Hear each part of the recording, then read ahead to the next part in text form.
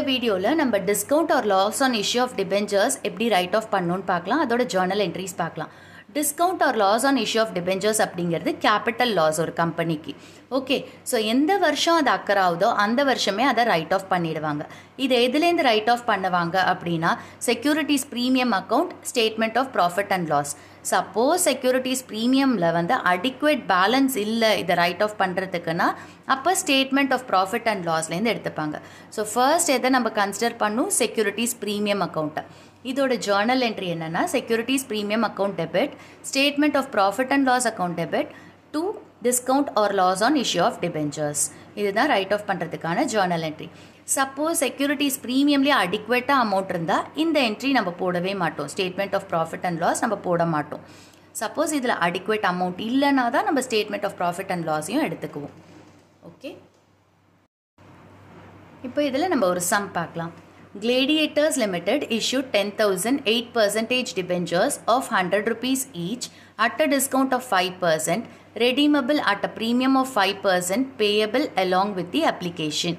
It had a balance of 70,000 rupees in securities premium and 50,000 rupees in capital reserve. The debentures were fully subscribed and amounts were duly received. Past journal entries for issue of debentures and writing of loss of issue of debentures. So என்ன சொல்லியிருக்காங்கன்னா, gladiators வந்து debentures issue பண்ணுறாங்க. Okay, issue பண்ணுறது வந்து டிஸ்கவுண்ட்டில் issue பண்ணுறாங்க, redeem பண்ணுறது ப்ரீமியமில் 5%. Okay, so இதோட balance securities ப்ரீமியமில் இந்த கம்பெனிக்கிட்ட எவ்வளோ பேலன்ஸ் இருக்குன்னா 70,000 அண்ட் கேபிட்டல் ரிசர்வில் 50,000 இருக்குது. எல்லா டிபெஞ்சர்ஸுமே சப்ஸ்கிரைப் ஆகிருக்கு, அமௌண்ட்ஸும் வந்துருச்சு. ஸோ இஷ்யூக்கும் நம்மளை ஜர்னல் என்ட்ரி போட சொல்கிறாங்க, அதே மாதிரி ரைட் ஆஃப் பண்ணுறதுக்கும் ஜர்னல் என்ட்ரி போட சொல்கிறாங்க. ஸோ ஜர்னல் என்ட்ரி எப்படி போடணும்? Journal entry in the books of Gladiators Limited journal entries. Okay, so first entry issue.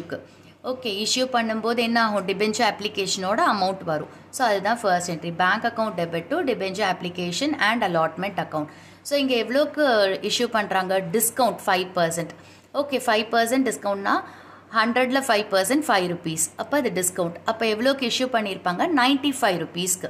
Okay, 100ல் 5 rupees discount போச்சு, பாக்கி இருக்கிற 95க்கு தான் இஷ்யூ பண்ணியிருப்பாங்க. ஸோ அந்த 95 into number of debentures 10,000 debentures. So 10,000 into 95 9,50,000.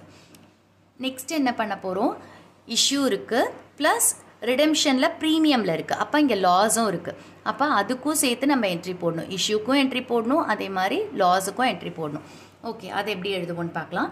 Debenture application and allotment account debit, loss on issue of debentures account debit to 8% debentures to premium on redemption of debentures. நார்மலாக நம்ம entry என்ன எழுதுவோம் டிஸ்கவுண்ட்டுக்கு, debenture application and allotment account discount on issue of debentures account debit to 8% debentures, இப்படி தான் எழுதுவோம். So debenture application அலாட்மெண்ட்டில் எவ்வளோ இருக்குது, 9,50,000, அதை அப்படியே போடுறோம். டிஸ்கவுண்ட் எவ்வளோ இருக்கும், discount 5 rupees. So 5 into 10,000 50,000 discount. ஓகேவா, இப்போ 8% டிபெஞ்சர்ஸ். ஸோ டிபெஞ்சர்ஸ் என்ன பண்ணும், 10,000 into 100 rupees face value. So 10 lakhs வரும். ஓகே, இது இஷ்யூக்கான என்ட்ரி. இப்போ வந்துட்டு ரிடெம்ஷன் ப்ரீமியமில் ரெடீம் பண்ணுறாங்க. அப்போ ப்ரீமியம்ங்கும்போது என்ன பண்ணுவோம், அதை கிரெடிட் பண்ணுவோம். So to premium on redemption of debentures எவ்வளோ premium, 5%. 100ல் 5% 5 rupees premium. So 10,000 into 5 50,000. இப்போ ப்ரீமியமில் நம்ம ரீபே பண்ணுறோம் அப்படின்னா இந்த 50,000 நம்மளுக்கு என்னது, லாஸ். அப்போ அந்த லாஸையும் நம்ம இங்கே டெபிட்டில் பண்ணணும். Okay, so loss on issue of debentures என்ன இருக்கும், 50,000. இதே 50,000. இப்போ இந்த டிஸ்கவுண்ட் என்ட்ரியும் இந்த லாஸ் இருக்குல்ல ப்ரீமியம் ஆன் ரெடெம்ஷனில், அது ரெண்டுத்தையும் சேர்த்து கம்பைண்டாக ஒரு என்ட்ரி தான் எழுதுவோம், loss on issue of debentures. So அது 1 lakhன்னு காட்டுவோம். டிஸ்கவுண்ட்டோட 50,000, அப்புறம் இந்த ப்ரீமியம் ஆன் ரெடெம்ஷனில் இருக்கிற லாஸ் 50,000, இதை சேர்த்து 1 lakhன்னு எழுதுவோம். ஓகே, இப்போ நெக்ஸ்ட் என்ன பண்ண போகிறோம், ரைட் ஆஃப் பண்ணுறதுக்கான என்ட்ரி. இப்போ லாஸ் எவ்வளோ இருக்குது இங்கே, 1 lakh. இதை வந்து நம்ம என்ன பண்ணும், ரைட் ஆஃப் பண்ணும். ஸோ இதை ஃபர்ஸ்ட் எங்கேருந்து ரைட் ஆஃப் பண்ணும், எதுலேருந்து எடுக்கணும், செக்யூரிட்டிஸ் ப்ரீமியம்லேருந்து எடுக்கணும். Okay, so securities premium account debit எவ்வளோ இருக்குது, செக்யூரிட்டிஸ் ப்ரீமியமில் 70,000 இருக்குது. ஓகே, ஆனால் நம்மளுக்கு லாஸ் எவ்வளோ இருக்குது, 1 lakh. இங்கே செக்யூரிட்டிஸ் ப்ரீமியமில் 70 தான் இருக்குது. அப்போ பாக்கி 30,000 எங்கேருந்து எடுப்போம், statement of profit and loss அக்கௌண்ட்லேருந்து எடுப்போம் 30,000. So securities premium account debit 70,000, statement of profit and loss debit 30,000, to loss on issue of debentures 1 lakh. ஏன்னா செக்யூரிட்டிஸ் ப்ரீமியமில் அடிக்குவேட்டாக இல்லை, இந்த லாஸுக்கு பேலன்ஸ் பண்ண அடிக்குவேட்டாக இல்லாததுனால நம்ம ஸ்டேட்மெண்ட் ஆஃப் ப்ராஃபிட் அண்ட் லாஸ்லேருந்து எடுக்கணும். பட் ஃபர்ஸ்ட் எதை கன்சிடர் பண்ணும்? செக்யூரிட்டிஸ் ப்ரீமியம், அதுக்கப்புறம் தான் statement of profit and loss.